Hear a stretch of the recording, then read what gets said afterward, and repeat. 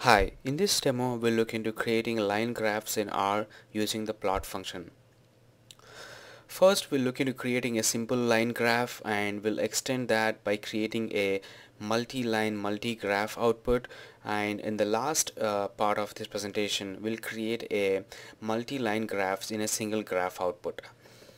So for this, we'll start with a simple data set called daily sales. It's like a transaction log file of the number of units sold for a given day or a couple of months. So it's a comma separated file. We are going to load this data, this file using read.csv method into a data frame called sales. So let's do that first. Let's quickly check the structure of this data frame called sales. Like I mentioned, it has two variables. One is date, which is a character type, and units is a number, uh, integer type, and has 31 observations. So let's quickly glance the data, how it looks, by using the function called head, and by specifying the number of rows we want to see with this data frame. So yeah, right, the data looks something like this. So for the first plot, we're going to quickly visualize the number of units sold over a period of time for a given day, for this data set. So for that, we are going to use a plot function. The plot function takes bunch of parameters. The required ones are x and y axis coordinates, and the rest of them are optional. If you specify the type, if you leave the type, or if you don't specify the type parameter, by default it plots the scatter plot. So here we specified the y-axis to be the number of units sold, so that we would like to visualize, the x-axis will be the date, so so that we can see the number of units sold over a period of time, and the plot type will be the line. You can specify, there are other parameters that you can specify here, points or both, which will plot both line and points. If you can play with this function and by changing different parameters.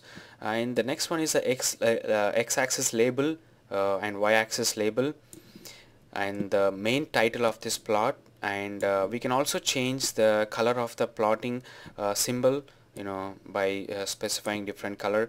You can get more help for these all parameters using the help file in R by typing the question mark and the name of the object that you want to help, which in this case will be plot, and you can look at the detailed information. So here let's go ahead and plot this graph. So here, like we just discussed, the x-axis is the unit sold and the y-axis is the date, and you can see the trend of this data set over a period of time. So let's quickly change one thing about this graph. Let's say we want to see a line drawn over this at a particular point to represent the highest part of sales figure for a given day. So you can observe, like around Jan 26, you might see, you can see there is a high number of the sales units sold. Let's say we want to draw a horizontal line representing the let's say 6,000 mark, and and visually showing that this part of the graph where the units sold is just more than any other day. So for this we'll use a function called abline. Abline allows you to draw a lines on a graph. So once you specify, the parameters I'm using here is h, which is the horizontal axis, in this case this particular line, and we are specifying 6,000. So we want to draw a line around 6,000. You can also specify the vertical axis, so you will see another line. So the line type is going to be 2, which is like a dotted line, and the color is blue, and there are a bunch of other parameters for this function, but we'll just go with this. So here I just drew a line, and to specify the lowest or the highest point where we see more number of sales for a date. Next, this is a simple line graph. It's a basic one. The next thing we'll do is we'll draw multiple graphs for a given data set. For this we're going to load a different data sets called daily market, It's another comma separator file. We can quickly look at the structure of this data set. str market. So you have like 4 variables here: date, revenue, customers, and profit. Let's close that graph. So we have like 3 variables, 3 numerical variables, revenue, customers, and profit, and one character variable called date.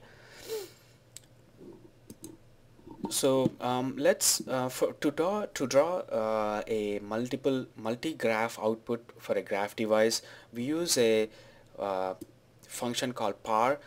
Par is allows you to set or query graphical parameters for a graph device output. So in this case, we're going to use a parameter called mfrow. If you just type par in the R window, you will get the default options, or basically you're querying the graphical parameters by if I just say par. You can see the different parameters that it's right now it's set on. The mf row is 1 comma 1, which is like a matrix of a graph output with 1 row and 1 column.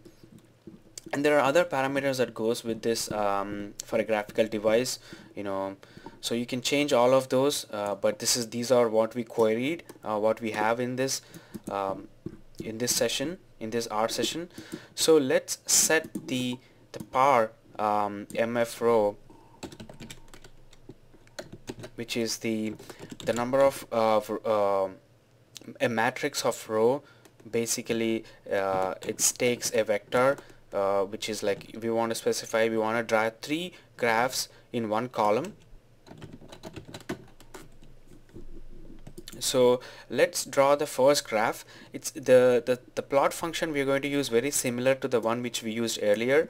We're going to just change the x-axis and y-axis as well as some label parameters. So y-axis is going to be the market revenue, it's a numerical quantity, and x-axis is going to be the date, the character variable.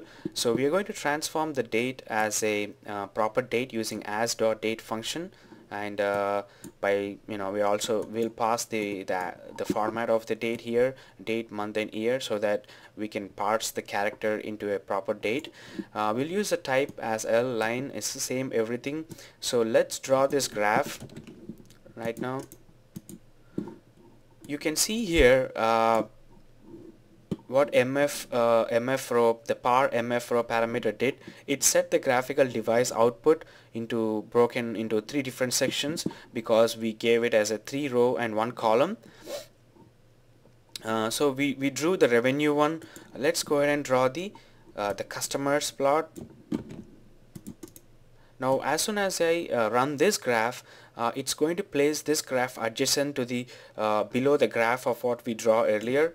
So here you can see the second graph is the second row of this matrix of mf row C3.1, a 3 into 1 matrix, 3 row 1 column matrix. So let's draw the final one, which is the profits, and the third one is just falls below the first one. Sorry.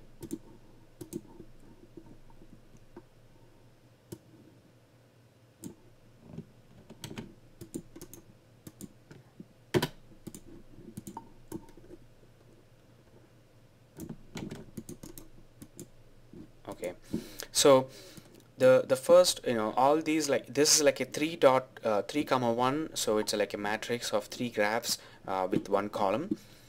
So that's this is a multi-graph output in a single graph device.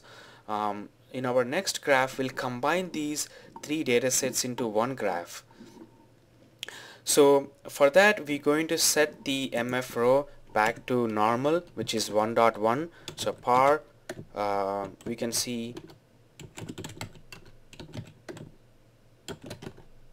sorry,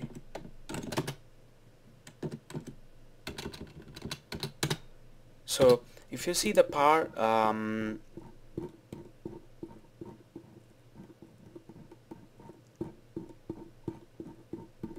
the mf.row will be 3.1 because that's what we set this function to be.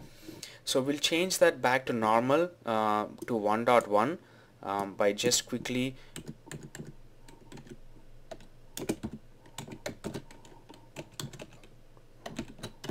so we defaulted back to the the par properties back to normal.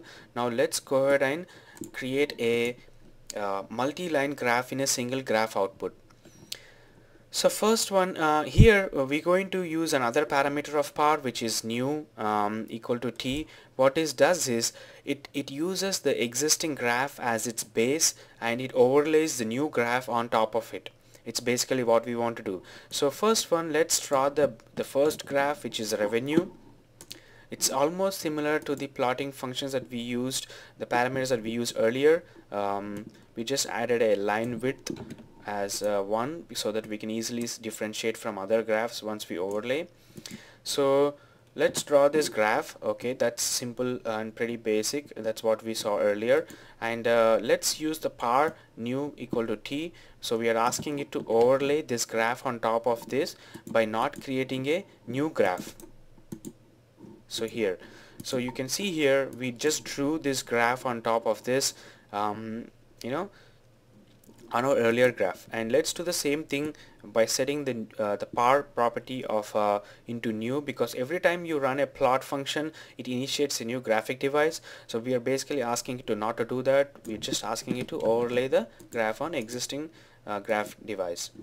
So we drew all three graphs on the same graph, all three line graphs on the same graph. Now all we have to do is create a legend. So the legend, it's another function of the plotting system. It takes different parameters. So here we are asking it to put the legend in the top right corner, and actually we'll change it to top.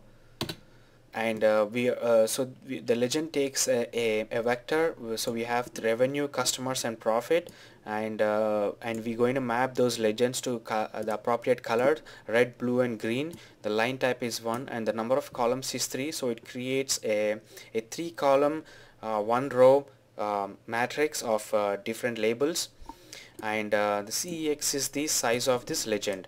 So let's try to create this.